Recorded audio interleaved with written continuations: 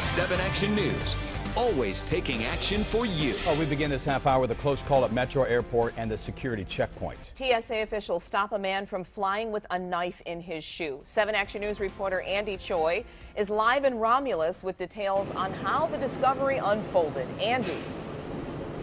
Yeah, the good news is this knife never made it onto the plane. The concern for TSA officials is how well concealed this weapon was. Take a close look at what's tucked away inside this shoe. Do you see it? That's a knife. Is it a knife under the interior? That's crazy. That's a regular shoe. Yeah, it's right under the pad. Oh, wow. Wow, that's scary. A scary sight for travelers at Metro Airport, where TSA officials detected the knife hidden under the lining of a passenger's shoe. Wayne County Airport police officers were called to checkpoint Sunday morning, where the man was arrested immediately. He must have been limping. That looks like it'd be painful to walk on. It's a big knife. Yeah.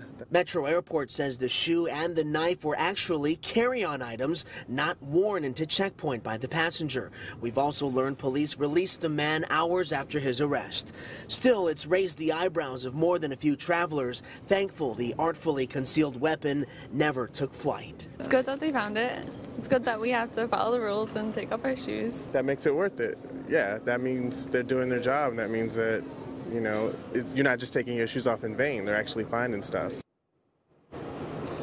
And you might recall just a few weeks ago, airport officials found a loaded semi-automatic handgun in the carry-on of another traveler's bag. As far as this knife is concerned, airport officials say the investigation is ongoing.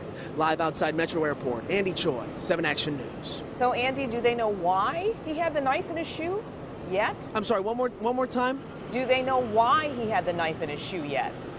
You know, right now, that's still being investigated, but the fact that this man was released leads me to believe that perhaps this was accidental. But obviously, when you're talking about airport security, when you're talking about boarding planes, when you're talking about just that knife being inside the shoe, I mean, there are any kind of reasons or motives, and I'm sure that TSA and police here at the airport will be looking into that very closely.